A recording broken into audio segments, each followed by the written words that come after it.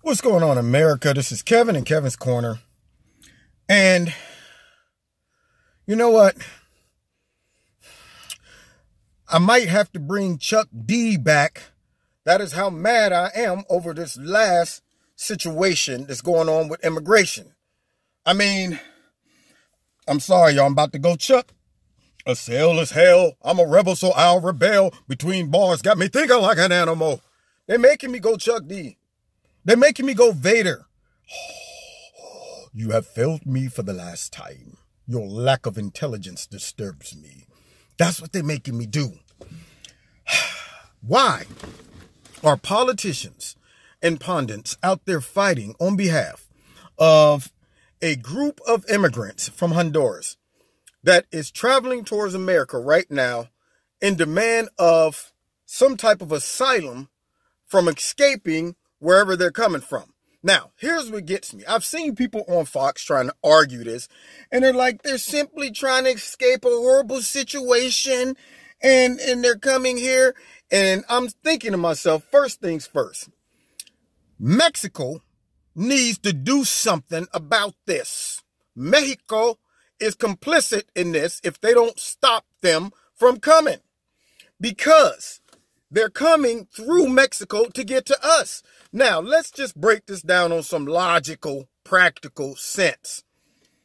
If people from Canada just invaded our country, went through America talking about we gonna march all the way through America until we get to Mexico so we can get asylum there. We got to be a real sorry country to let them breach our border, walk through our country. We don't know what their intentions are. We don't know how many of them are staying or leaving. We don't know if they're going to just break off and go into all kind of places and wreak havoc. We don't know nothing.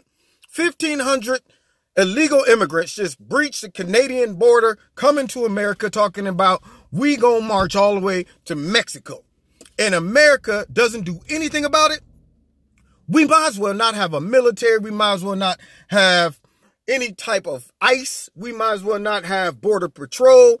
We might as well not have the National Guard. We might as well not have no local police. We might as well not have any type of immigration laws. We might as well not have a country. If we will allow somebody to just waltz through our whole country to get to Mexico without us stopping them. Does that make any sense? Secondly, if their country was so bad, they came from Honduras, why don't they just stop in Mexico? Why they got to trample all the way through Mexico to get to America? Why can't they just disperse and chill in Mexico? That's what I want to know. They're coming to America because we got horrible immigration laws and rules. That's why they're coming. And if I was a person trying to get out of my country, I would abuse our lazy system as well. These people have been coached on what to say, because when they get to the border, they don't even try to run. All they have to say is, hey, listen, it's bad back where I'm living from, where I'm coming from, and I need asylum because I'm scared for my life. Well, why are you scared? Oh, lots of reasons why. It's horrible back there. I'm afraid. I want to be a political refugee. I want asylum because I'm scared to go back to my other country. And then we have to let them come in. Then we have to set a court date or trial to see if they are legitimately people who are seeking asylum or not, which takes forever. So there's a backlog of all of these cases because we don't have enough judges to do the cases. So these people just end up dispersing throughout America. And then at some point, they have a court case, but a lot of them never even show up. So our system is set up to fail. Our system is set up to be violated and taken advantage of. And you got politicians out there trying to say that everybody deserves the chance to escape a horrible situation. Why don't we just not be the United States of America? Why don't we just get rid of the borders? Because here's my point. Who's to stop any type of terrorist from jumping in that group and coming as well? Who's to stop people from other countries, not just Honduras, but any country, to just get to Mexico, walk on through Mexico, come to the border and say, hey, my country is horrible. I need to get away. You got me? You got me?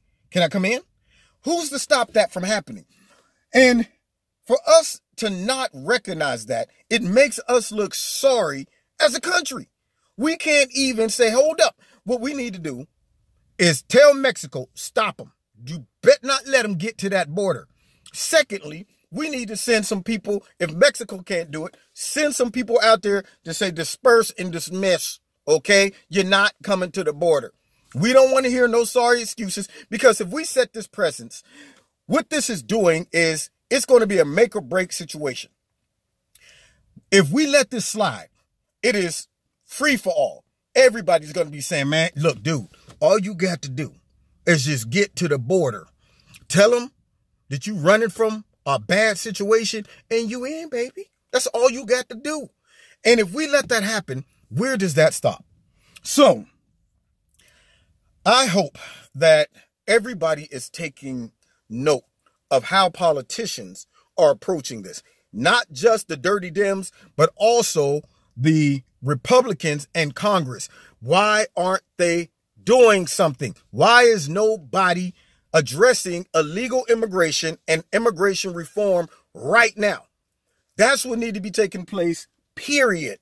I'm talking stop, do not go past go, don't collect $200, hit the brakes, make the neck do like this and say, our mission right now is to make some type of changes to that crazy policy, lest we allow people who we don't want to get into the country to come in.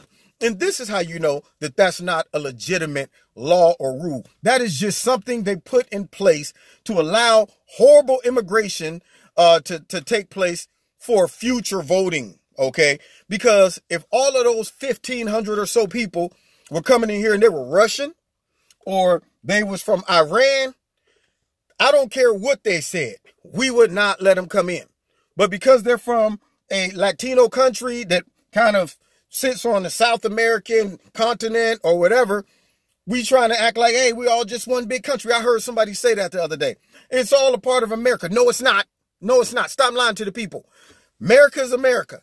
Mexico is Mexico. Canada is Canada. Honduras is Honduras. Okay, they might be all on the same continent, but they're not the same country. And until we draw lines and put down some real legitimate immigration reform and border protection, we are vulnerable for attack. We are vulnerable for immigration violation constantly. We look retarded.